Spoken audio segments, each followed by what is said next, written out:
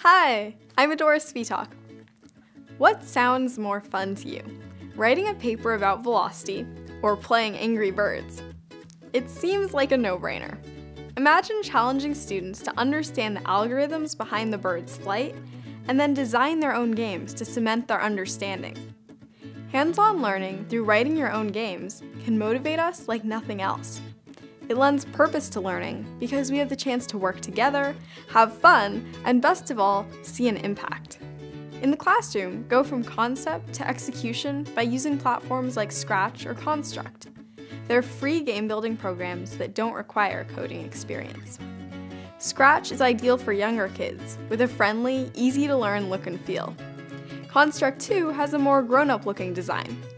In both, you can drag and drop images and create different layers to be manipulated by mouse or keyboard. To see what can happen when students get involved in gamification, check out UNICEF's Ayiti, The Cost of Life. It brings alive the harsh realities for families in desperate poverty in Haiti. Developed by high school students in Brooklyn and Game Lab, it shows the very true impact students in game development can have.